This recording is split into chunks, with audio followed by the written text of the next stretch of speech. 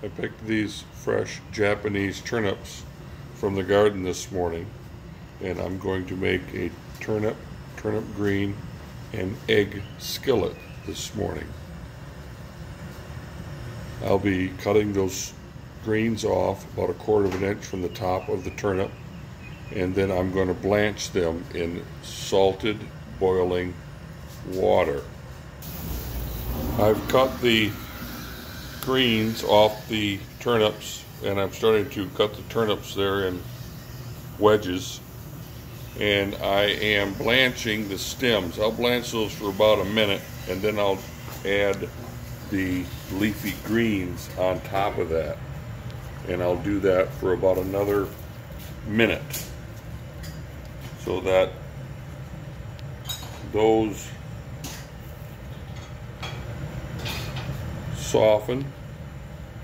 And then our next process is we're going to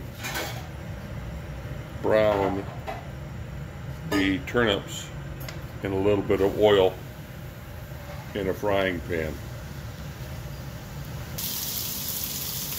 I've taken some of the excess moisture off the greens in a salad spinner, and I have the turnip roots browning in a hot frying pan. Next, I'm going to chop these to make the stems smaller.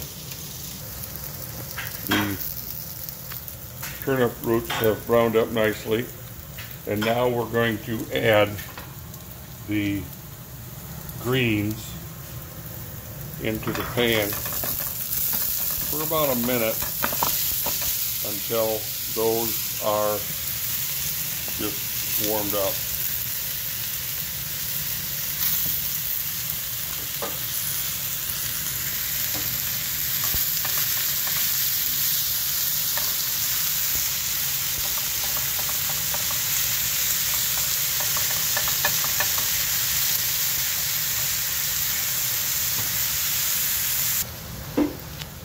I have taken the turnips and the greens and moved them to the edge, and now what I'll do is I will pour some eggs right in the center of that.